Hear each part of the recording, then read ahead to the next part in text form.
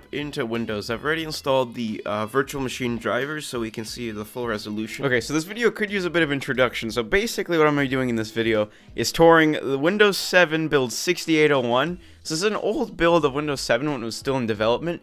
And I didn't really introduce it in this video, but yeah, that's why I'm doing this little voiceover now. Also worth noting, I'm a little bit sick in this video, so it does sound a little bit weird and not as excited as it could be, but there's going to be another one of these coming out very, very soon about a Windows 10 preview, which is a lot more exciting in my opinion. But anyways, that's about it, so just keep that in mind and enjoy the video. This has got the Windows 7/Vista kind of look, so the starting Windows is kind of like from the Windows 7, and then like the bar at the bottom looks a lot like Windows Vista boot screen. There we go. Oh jeez, it looks like it's outside of the boundaries of the virtual machine already. Let's see how things go here. Might have to change the resolution. Oh jeez, this is like extra big.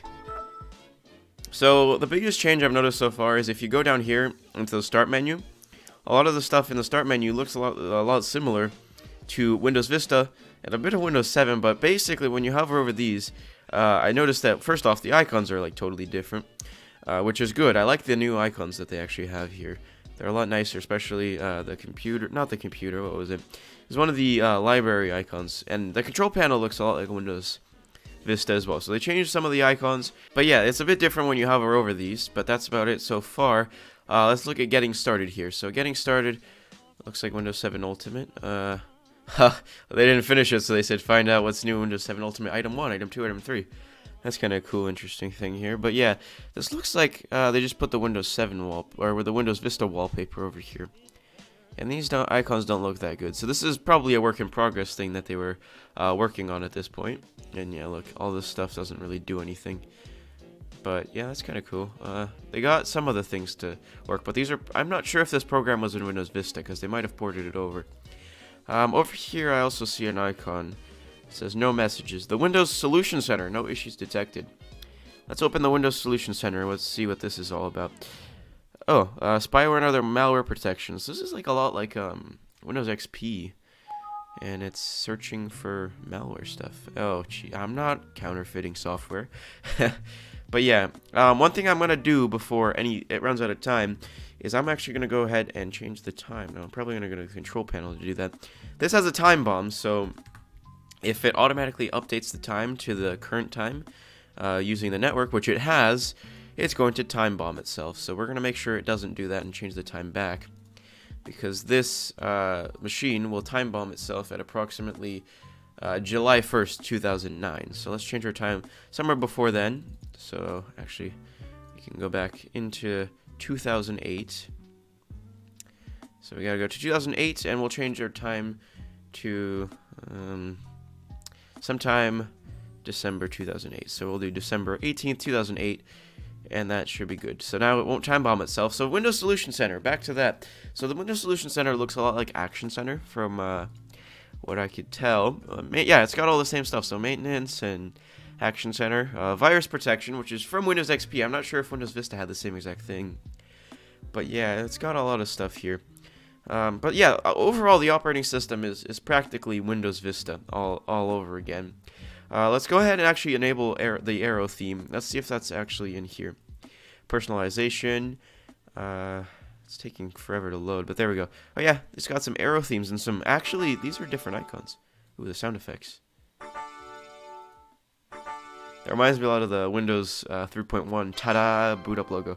But yeah, this looks like an Ubuntu 12 wallpaper.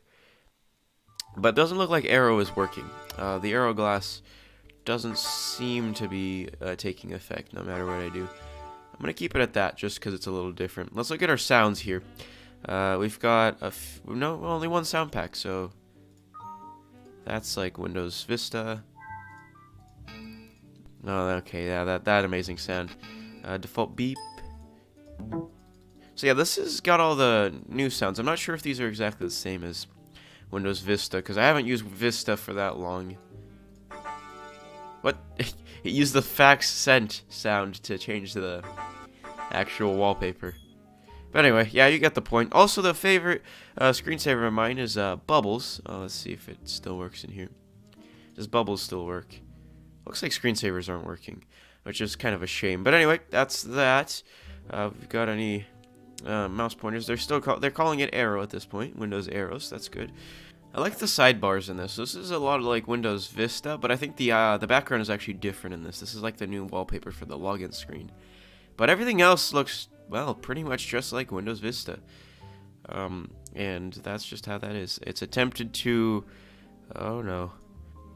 So here is a blue badge. Now this would unlock some extra features that were only enabled when a Microsoft employee was logged into the system, or aka a blue badge employee. So some more clarification on blue badge.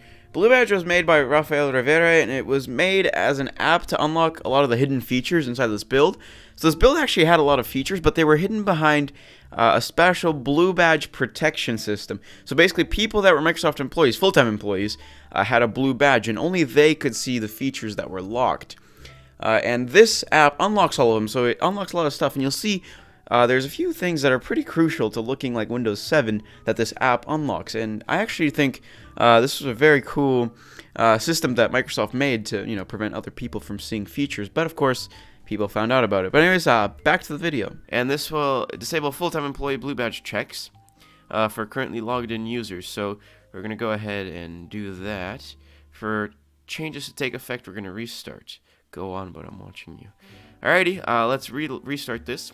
So this is revision 3. I think this had some extra features that the other revisions didn't have, but let's quickly go ahead and restart the operating system. And hopefully, I think this might enable the Arrow theme, although I'm not sure. I read about it enabling some other things, but I don't really remember at this point.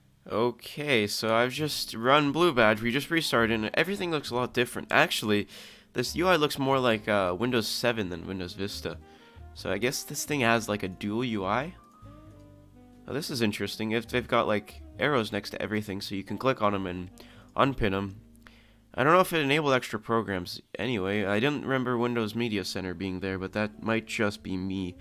Alright, so let's see if we can enable Arrow, unless our graphics card doesn't support it. But yeah, this taskbar is a lot more like Windows 7 now. Like, everything looks like Windows 7 now. Which was before it didn't look anything like this, but let's go into our control panel and see if our personalization settings have anything else that we can look at. Let's enable Windows Arrow. So it looks like Arrow still is not working. It's got the little, the Windows Basic style. Let's see if we can enable Classic. So yeah, this has got all the other themes, but Arrow doesn't seem to be working. I'm gonna enable the default theme for now. It seems like these buttons here are for more of a touch-based operating system. I wonder if they had a little bit more of a, you know, touchscreen plan in mind. But Windows 7 wasn't really that good of a touchscreen operating system. It was more so Windows 8 that, you know, went ahead and did that. Let's see our taskbar settings here. So it looks the same. Yeah, this is like a Windows 7 now. Before it looked more like Windows Vista, but now just with the taskbar, it looks a lot like Windows 7. The thing is, around this start button, there's like an indent, which is like a Windows 7 type thing, or Windows Vista type thing. I keep mixing the two up. See, they're very similar, but yeah, that's interesting. Okay, let's do. Oh, it just enabled. What is this all about? Let's enable tablet PC input panel as well. What's this? Oh, that was just the thing. Look at this. So yeah, it's got tablet PC input. Hello. Let's see if I could type that. Yeah, that's not winning anytime soon. So I'm reading up on the Blue Badge information, and apparently it also enables the desktop background changing carousel type thing. I know that was a bad explanation, but yeah, it enables the carousel so the backgrounds can cycle. So let's see if I can get multiple backgrounds to cycle here. And yeah, look, I can do multiple textures and change every 10 seconds. Let's do that.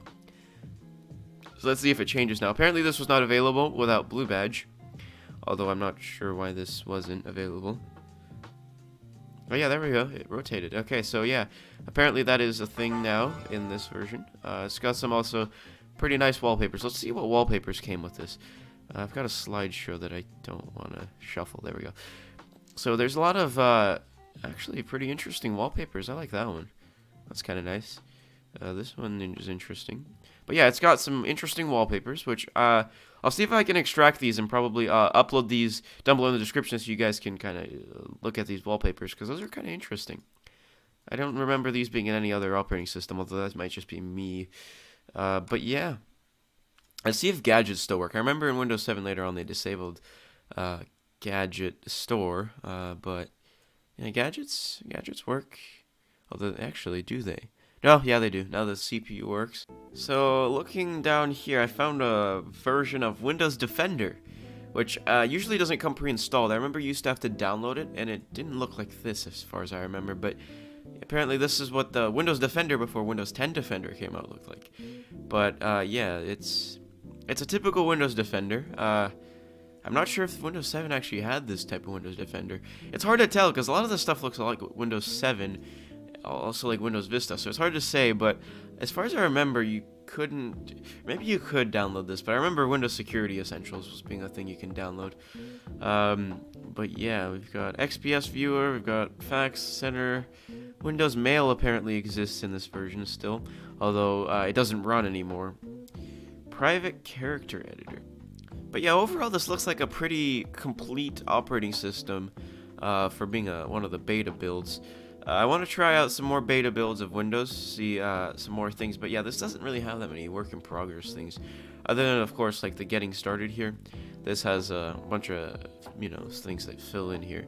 In fact, I haven't even gone on the internet on this thing, but let's see what version of Internet Explorer. This should probably be a very typical Internet Explorer, probably a Windows Vista version. Maybe it is a development version. We'll see what version comes installed in a second here. But yeah, look, item 5. All this other stuff here. Yeah, it looks like they were planning on finishing that sometime later. It looks like our Internet Explorer isn't launching, but you know, what's new at this point? Alright, there we go. Internet Explorer. We got 2 of them. I don't think we're going to be able to go very far, but we'll see how things go here. Ask me later. What version of Internet Explorer is this? I'm not sure if this is a beta build or not. Oh yeah, look, it's Windows Internet Explorer 8 Beta, so it's a beta version of Internet Explorer, protected by copyright law and stuff like that. But yeah, it's also a beta version of Internet Explorer. I'm not sure, it's probably newer than whatever came in Windows Vista service packs, but let's see if we can at least access google.com on this. Might not work. It probably is going to have some security errors for sure, because usually these things don't last for very long. This version of Windows Media Player looks actually quite a bit different. So it's got an interesting thing here. So it's got like a, especially now playing music, and it looks like this. And it's got like a lot of, it's got show lists, and it's got the switch to grid list, probably library mode, switch to full screen mode. So it's got like a few extra buttons from what I remember. And it actually looks a little better than what actually came out, because it's got a list, so you can see all the stuff that's getting playing.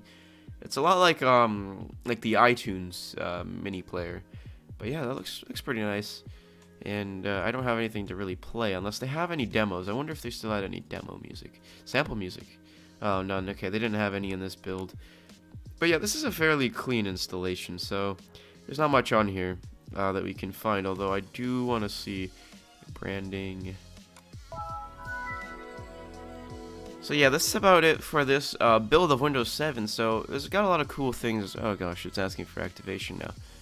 But yeah, it's got a lot of cool features, especially because it looks like Windows Vista before you run Blue Badge, which is really nice and interesting to me because it's like a good mix between Windows Vista and Windows 7. So if you like the look of Windows Vista, but you also want to have a slightly more updated operating system, not like this is going to get updates anytime soon, but I mean, it's kind of cool. It's also a good look into the history of Windows development. Like, I'm interested that they had like a Blue Badge thing that would hide features, which, I mean, they released this version, I think, to the public, or at least they showed it to the public. So it's interesting that they did the Blue Badge stuff. But yeah, that's about it for this video. Thank you guys for watching, and also let me know if you want to see any more operating system tours like this. Anyways, I'm out. I'll see you in the next one. Ta-da. You know, really.